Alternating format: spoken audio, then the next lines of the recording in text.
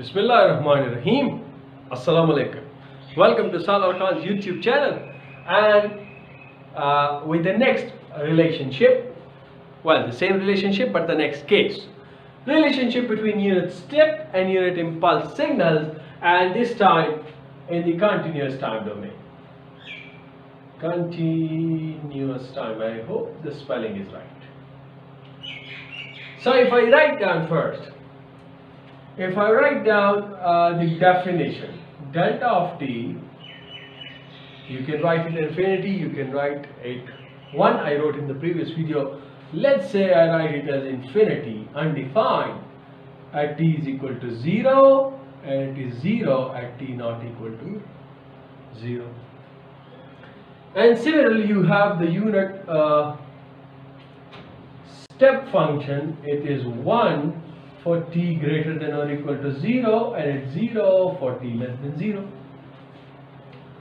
Is that okay? Now, a very important property that we know of the unit impulse function, that the area under the curve of a unit impulse function is always unity.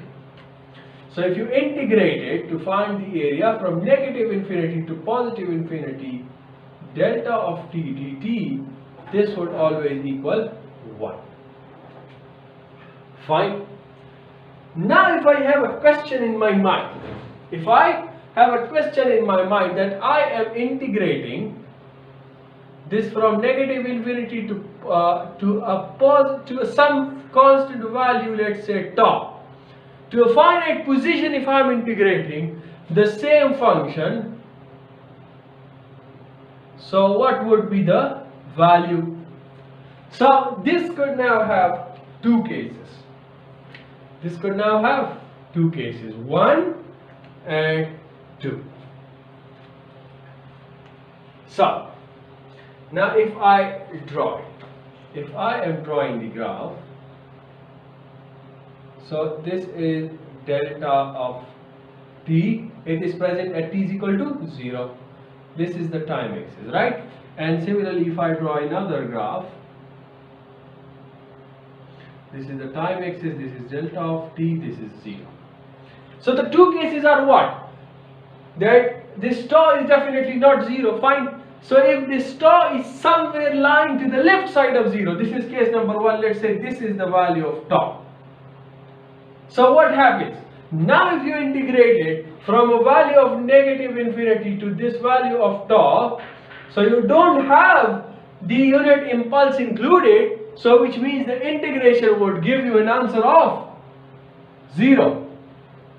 Isn't it so? Similarly, now for the next case, if you have tau, the value of tau is at the right side of 0, so which means if you integrate from negative infinity to this value of tau, so you have this value of impulse included, so you will get the answer equal to 1. So have a look. Is this not matching with the unit step signal? It is matching. The red color matches with this one, with this case. And the green color matches with this particular case. Have a look. So what do we conclude from here? The conclusion is that if you are integrating the unit impulse function with respect to t, the answer is a unit step function. Is that clear? It should be. So this is the first relation, right? This is step in terms of impulse. Similarly, we also have, now you know from the basic properties of mathematics that if the integration of impulse is unit step, so the derivative of unit step would be impulse. And how is this? So I'm coming to it. For this, let's say I remove the board.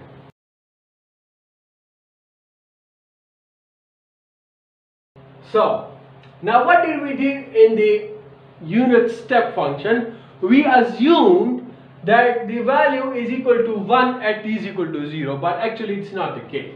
So what did we assume was like this, that u of t is equal to 0 till the value at t is equal to 0, and then it goes to 1 directly like this. So this value of 0, this value is 1, this is t is equal to 0.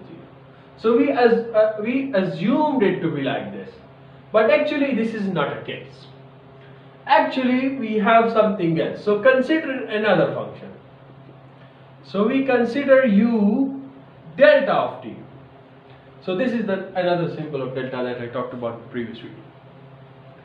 U delta of t is what? It is 0. So let this red color represent the magnitude and blue color represent the value of time. This is 0 till t is equal to 0. Fine. Then it increases. Then it increases in a linear fashion till t is equal to lambda. Till t is equal to lambda, and after t is equal to lambda, the value of it becomes 1.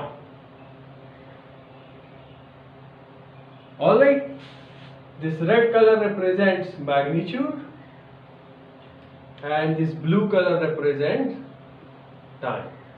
So till t is equal to 0 it was 0, and after t is equal to 1, after t is equal to lambda it is 1. Between 0 and lambda it's increasing in a linear fashion from 0 to 1. Is that okay? Now have a look. What is the relation between this u delta of t and u of t? So if you apply a limit, if you decrease this delta duration, so if you are decreasing it, you come it over here, you bring it over here, this increases till here. So as you decrease it, the slope increases, which means that if you apply a limit on this, limit that delta approaches to 0, u delta of t, so what does it become? It becomes an ideal step signal, u of t, which means it directly jumps to 1 if this delta duration is brought to 0. Isn't it so? It is. So this is the relationship. Now for the slope. Have a look. What is the slope of this line? This line. The slope of this line is equal to 1 over delta. Isn't it so? How is it so? You know this, you can find it from y2 minus y1 divided by m2 minus m1. So this point is, let's say, it's 0, 0. And this point is x is delta, y is 1. Isn't it so? So the slope is 1 over lambda. Now we know that the slope is the first derivative. We know that slope is what? Slope basically tells us about the tangent of theta, and tangent of theta is what? It is the first derivative.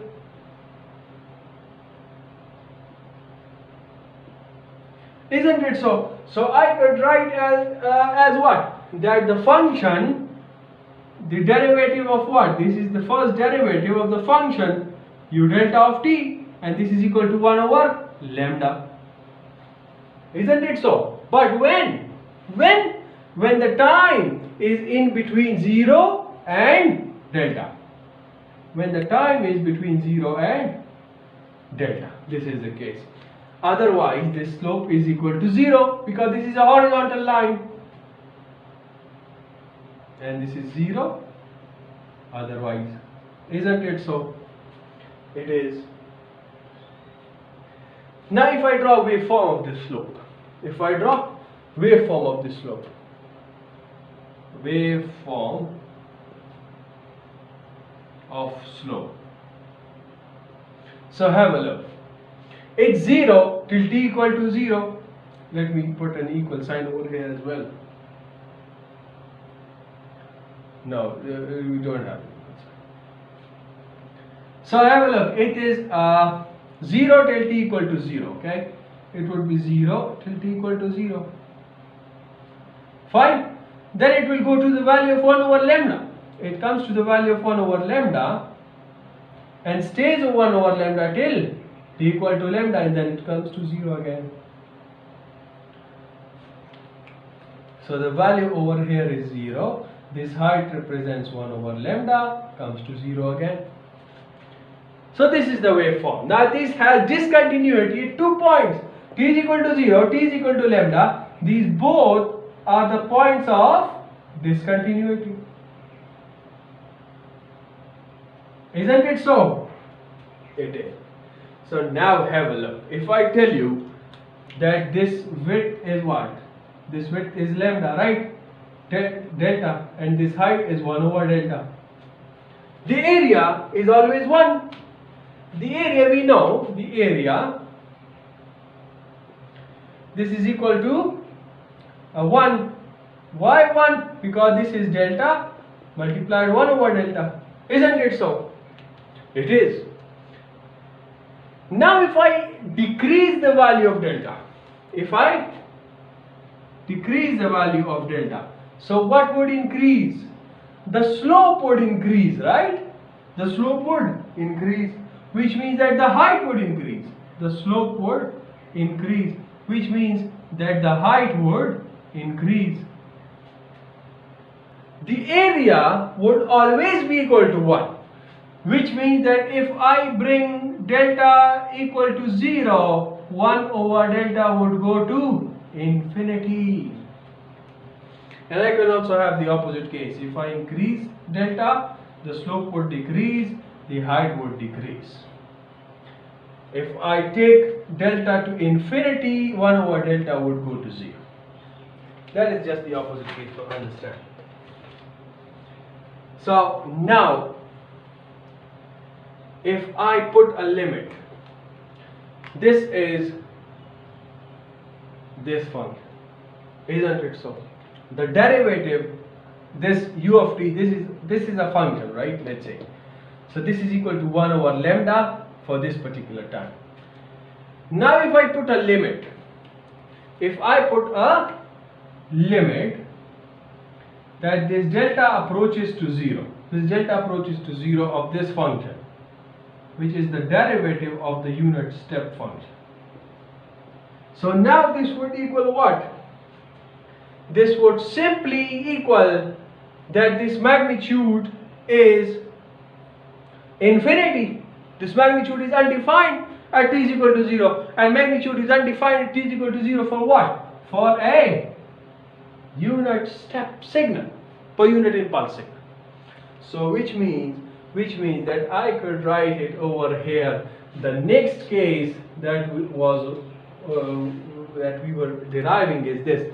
Now this limit delta approaches to 0, u delta of t is what? This from here, this is the original unit step function. So I could write it as the derivative of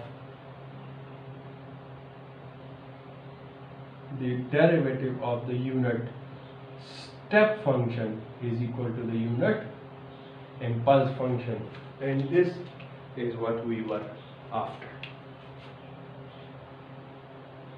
So this is what is the relationship between these two.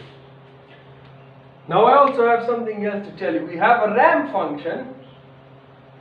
So well, we'll be discussing that also, but if I need to tell you over here, so if we saw in the previous video that you have the impulse function, you integrate it to get a unit step function, and similarly if you integrate the unit step function, you get a ramp function.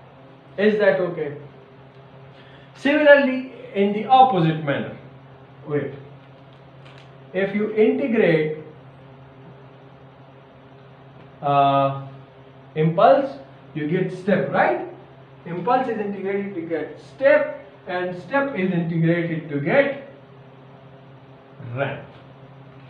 Similarly, if you have a ramp function, you take the derivative, you get the step, and similarly you take the derivative of the step, so you get an impulse function. So if I write it over here, the derivative. So that's all about it. The ramp signal, we will see it inshallah very soon. We will see it very soon.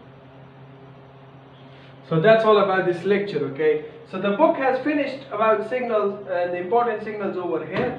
I have some more signals to discuss with you guys. I will see you there, okay? And another thing that before doing that I will see is about the power and energy signals. So I have not seen many examples with you guys, so I would also discuss it in the next videos, inshallah.